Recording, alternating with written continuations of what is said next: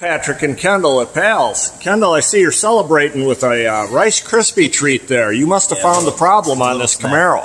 Yeah, so what we found in the previous video, we were in the back of the vehicle looking at the fuse block. When I pulled the fuse out, it dropped down to less than half an amp, which removes the draw. And then when I went and traced back what that circuit is, it's for the radio. And we do have an aftermarket radio installed on there. And folks, you can see this. There's the aftermarket radio. Now that doesn't make it bad, right? And it's worked for a long time. It's just that when they set it up, they didn't do it quite right, and over time it began to have a draw. So we're going to repair those problems so that this customer can enjoy their radio and have a good result.